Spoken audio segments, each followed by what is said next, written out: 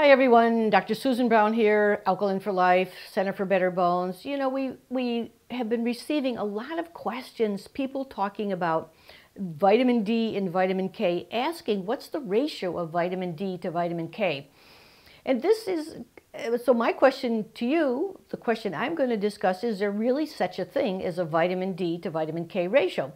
Now this is a complicated issue, and actually when we scratch the surface of any topic, we find it's kind of complicated, but I'm going to try to explain some simple principles so you all don't worry. So you know you're getting enough vitamin D and you know you're getting enough vitamin K. So in simple terms, vitamin D is, of course, the vitamin D and vitamin K, let's start here, have several things in common. One, during our evolutionary times, what I'm calling now our heritage environment, our heritage diet, we had plenty of vitamin D and we had plenty of vitamin K. We had vitamin D because we got it from sunlight and the body regulated how much we needed. We had vitamin K because we ate rotten food. We ate fermented food. Before refrigerators, we ate a lot of food that had a lot of bacteria, and you're going to see the most potent forms of vitamin K are produced by bacteria. That's K2, but also we ate tons of green leafy vegetables, that anything we could get our hands on, that has a lot of vitamin K.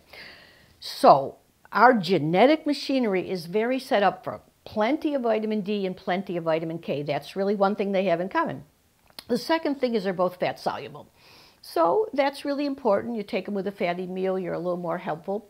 They're a little more helpful. They're absorbed a little bit better. The third thing is both of them play many, many roles in the body. Vitamin D plays a ton of roles because it is actually a pre-hormone. The body turns vitamin D into a hormone that affects every tissue in the body, and in fact, it now appears that 25% of all our genes have vitamin D receptors. So 25% of the genes are influenced by vitamin D. That's a really big impact. And it affects heart health, immunity, muscle health. Every part of the body is affected by vitamin D. Vitamin K also is very important for many, many different actions. We think of blood clotting, but now the new research is showing that vitamin K in higher doses is very effective for bone, and I'm going to show you how vitamin K, particularly MK7, keeps calcium in the bone, and it prevents calcium from collecting in the arteries by some unique properties of vitamin K. So both of them are really important. We evolved having plenty of them. And the end of this story, in case you want to leave before this long-winded video ends, the end of it is that you want to have enough vitamin D. We like anything like between 45 and 65, but certainly 80 is fine. But say you're going to do between 45 and 85. If you say, I had my score and it was 35, you might wonder, how much do I have to raise it? Just to give you a rule of thumb, for every 1,000 units of vitamin D you take, so you're 35, for every 1,000 units more you take, you should go up 10 points. So if you were on 2,000 and you had a 30 level, you added one more 1,000, it'll probably take you to a 40 level. Now, the neat thing about vitamin D is you can have it tested. You see what your level is, but if you say I have to raise it, you can try 1,000 units and see if it doesn't raise it 10 points. Vitamin K, of course you want to eat plenty of green leafy vegetables and have your fermented foods if you can, your yogurt, your kimchi, your sauerkrauts and all that.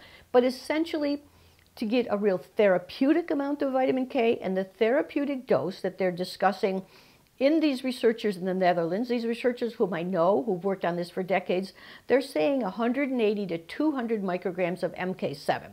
So at the bottom of this whole story, the ratio is enough vitamin D for your particular blood to get to a 45 to say 65 level, and at least 180, 200 micrograms of MK7. Now I'm going to show you that even smaller amounts of MK7 were helpful, and perhaps larger amounts of MK4, another type of vitamin K2, but MK4 is very expensive. There's no need to use it. MK7 is a natural food factor, and you can use much, much smaller doses. So, could there be a ratio? It would vary according to what the person needed for vitamin D. The vitamin K, as MK7, is pretty stable. there's a lot of discussions, and we've done before, about how much vitamin D helps heart health and how much vitamin K. One of the most outstanding statistics, so I'm going to read you about vitamin K, because perhaps you haven't heard all of this, but it really is. They found that people eating foods with vitamin K, even a small amount of MK7, even 32 micrograms that you got for some true hard cheese. Now, these are European studies where they still make really old-fashioned cheese. That cheese is fermented for several years.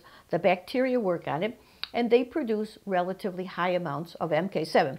But even 32 micrograms was enough to reduce the risk of arterial calcification and the risk of death from cardiovascular disease by 50%. Now, these were diet studies. And they also showed that for every 10 micrograms of MK7 ingested, there's a reduction in a coronary heart disease risk of about 9%. So in other words, people who eat foods high in vitamin K2, high that is in MK7, really see significant benefits from their heart.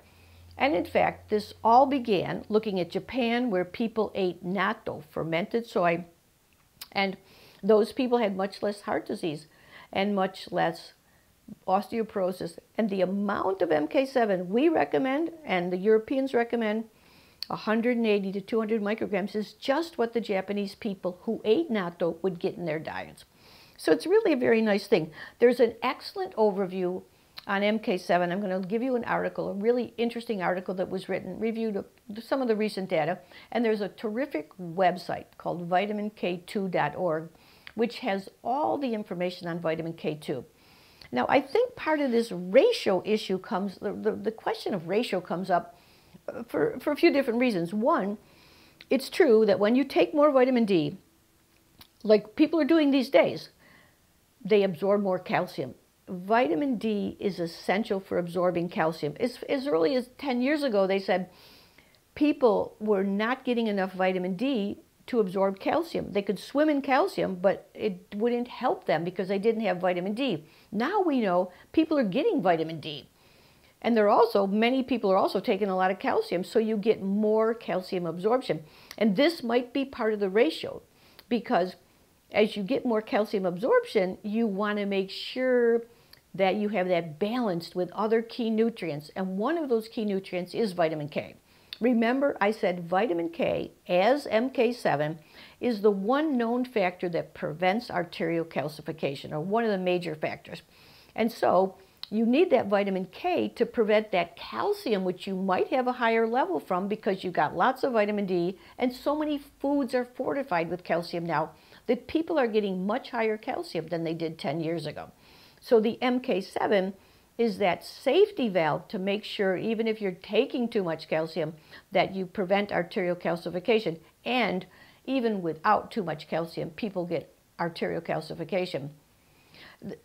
At another time, I'd be happy to discuss the studies that talk about calcium supplementation, calcium in foods, and arterial calcification. But if you look at those studies carefully, it's people on very high dose calcium. The old days when the doctor would say, take 1,500 or 2,000 milligrams of calcium and take vitamin D. So they got super calcium absorption. The doctor never said take MK7 with it because the doctor didn't know. And the doctor didn't say take magnesium. The two things that prevent this calcification that we know mostly of, vitamin K is MK7 and magnesium. And doesn't this bring us to the point that all the nutrients work together in the body? And if you ask me about ratios, ratios are important. We want to go back to what we evolved on. We evolved on, you take indigenous people living out in the savannah now, they'll have about near a 50 level of vitamin D, and the MK7 you want about 180 micrograms, or you eat a lot of fermented food, which is really a great idea. If you can tolerate natto, it's really terrific. So the ratio is important in that sense, that you must have them together. There are some researchers that are suggesting, in fact, one of the articles, this article I'm going to show you, it's the synergy between vitamin D and vitamin K for bone and heart health. These people have noticed that you only need a small amount of vitamin K to activate osteocalcin. Now, one thing I didn't tell you about bone health, about vitamin D and bone health is that vitamin D helps you produce osteocalcin. This is a protein in bone that helps to make new bone. So vitamin D contributes to that. But that osteocalcin really has to be activated by vitamin K. And so you need to have a balance between this. You have to have vitamin K to activate that osteocalcin.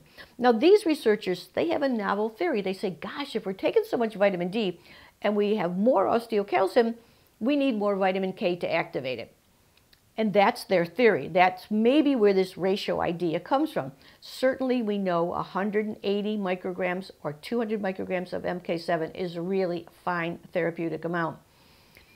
But it could be that we want to think about, in terms of ratio, it makes a little bit of sense that the osteocalcin will be produced more as you have more vitamin D, but that osteocalcin needs to be activated by vitamin K.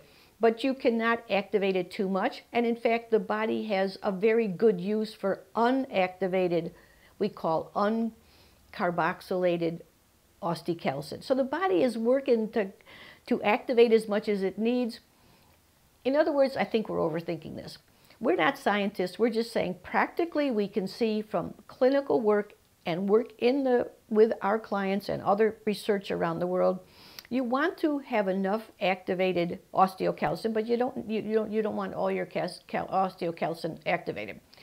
The byline is, again, where we started. Vitamin D, like we evolved, maybe 45 to 65, you can do 40, 50, whatever you want.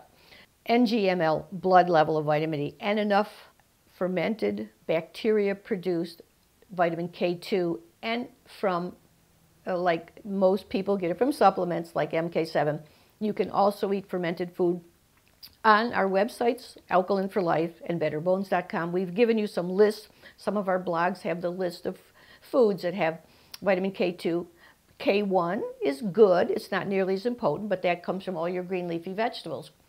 So I suggest we cast a broad net and look at how we evolved. It was quite simple. We ate a lot of things and we didn't worry about ratios, and you don't really need to worry about ratios. Just make sure your vitamin D is in that therapeutic range of even 40 to 65, and make sure that you have adequate vitamin K. Eat all the green leafy vegetables you can and get some fermented. And get some MK7, because no one's going to eat enough natto.